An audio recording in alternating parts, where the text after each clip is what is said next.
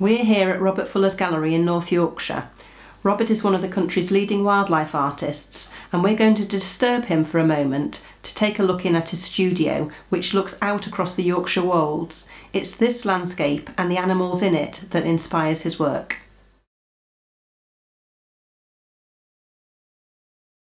Great patience is needed to put in the fine detail that Robert has become renowned for. I'm absolutely passionate about wildlife and trying to capture secret moments like this cuckoo being raised by a reed warbler. So I've spotted a pair of cuckoos prospecting reed beds looking for nests to lay its egg in, and I eventually found a tiny little reed warbler's nest with a cuckoo's egg in, and kept an eye on it for a few weeks, and this is the chick that hatched out a few weeks later. So I documented all this.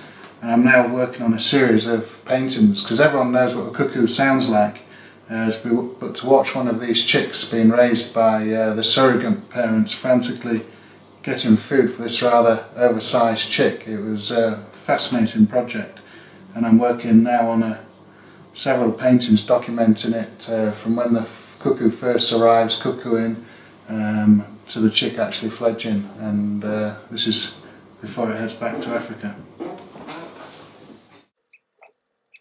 Producing some of the pictures he has on show here can take months or even longer.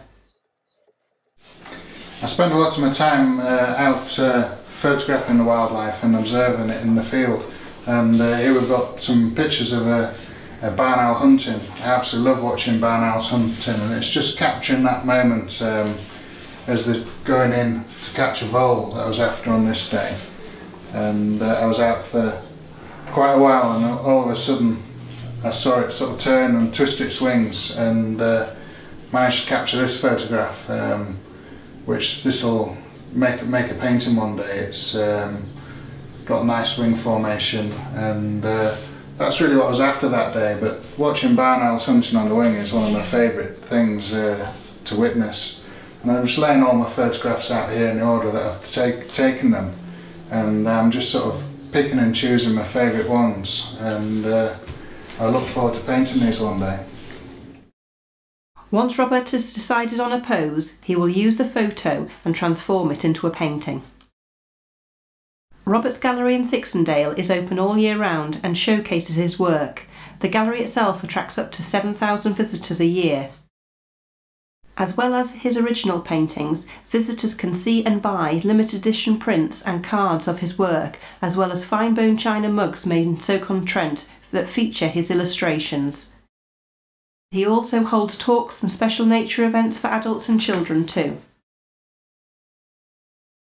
Visitors to the gallery love the detail and accuracy in his paintings, which have made him known as one of the best wildlife artists in the country.